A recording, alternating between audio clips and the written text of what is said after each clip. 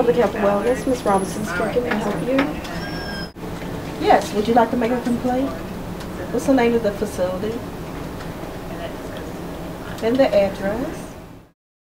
'Twas the day before Christmas, and I was inspecting a janky cafe needing serious correcting.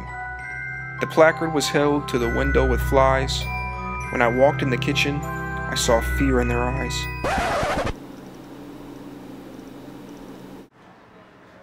Health Department, routine inspection, who's in charge? The manager nestled in his office, I think, while some guy with big hair shaved at the prep sink. And Grace in her hairnet, and I in my cap, walked into the kitchen to deal with this crap. The fluorescent lights flickered harsh from the ceiling, giving luster of mug shots to the crew unappealing. When out on the floor, there arose angry chatter. A worker had sneezed on a fresh cold-cut platter. The meat had already been dropped on the floor, though, so there wasn't additional risk of contracting noro. The guy running the meat station kept threatening my death, and he claimed he was sanitized by the vodka on his breath. The raw bacon read over 90 degrees.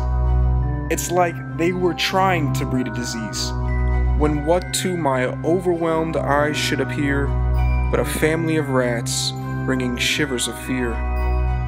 When right to the left I observed an employee washing her hands wrong just to annoy me. I wondered just what they were doing this for, as the sous chef dipped her hair in the soup du jour.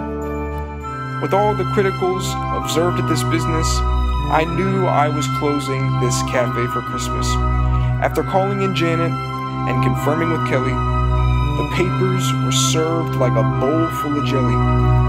We spoke not a word, but went straight to our work. They made faces at Grace and called David a jerk. But close them we must, so we quelled their defiance, and stood watch as they fixed their flagrant non-compliance. And the placard was hung on the window with care, with the hopes it would make Louisville eaters aware.